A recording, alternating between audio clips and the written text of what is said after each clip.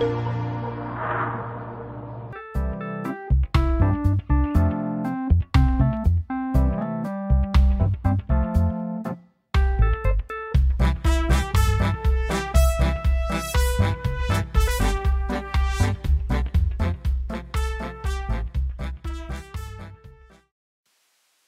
to another AllTerra Central technical video. In today's video, we will take a look at Penmap and a brief overview of collecting points, staking points, and navigating a line. Let's get into it. First, let's create a Penmap project by opening Penmap and simply clicking the plus on the bottom right to start a new project. We'll go ahead and give it a project name, and we will choose one of the default templates.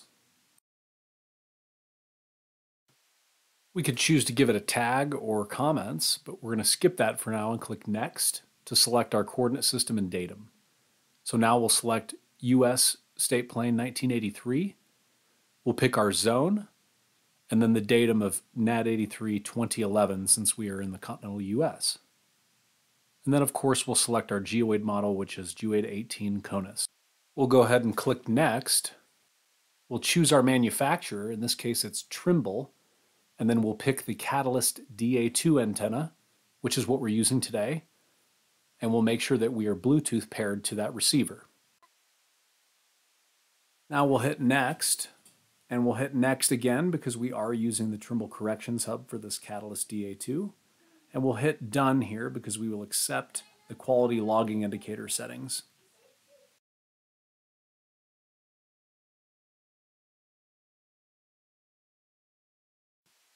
Now that our map is open, we're going to go ahead and tap Topo. That will bring us into the main menu, and we'll tap on Start GNSS to activate the receiver connection. Here we are confirming our antenna height, 2-meter rod or 6.562 feet. We'll hit the check mark. You'll see it's connected to the instrument, and we'll go ahead and zoom in on our area here after we connect to our correction source. So we're connected to Trimble RTX through the Trimble Corrections Hub on the DA2. We'll go ahead and zoom in here, and then we'll press and hold on the GNSS button and go to the position to take a look at our coordinates. We can also see our RTK solution status, our estimated accuracy, local and global coordinates. Now let's collect a feature by tapping on Select iFeature and choosing the feature in this pre-built template.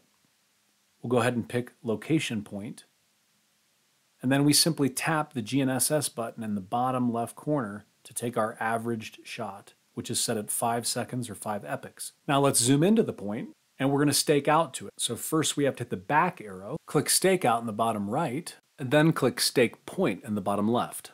And then we'll choose the node on the map, and it's going to tell us how far we are and which direction to go to get to that point. And as we get closer, it automatically zooms for us, tells us our XYZ distance to that feature. And as we get really close, the bubble will highlight green, indicating that we're within our staking tolerance.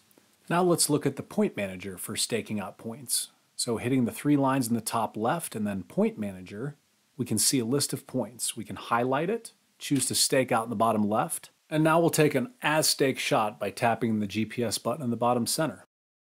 And there's our limit report. Once we hit accept, you will see the as staked point as the point number _STK. Lastly, we're going to move into navigating a line, which is similar to a line stakeout. For this, you need a line feature to tap on. So first we're going to tap on navigate a line, then select graphic, then choose our tolerance,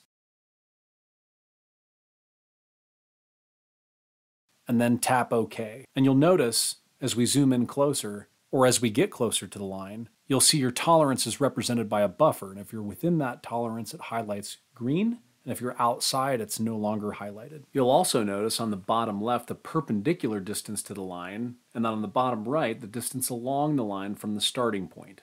Thanks again for joining us for another AllTerra Central technical video. Until next time.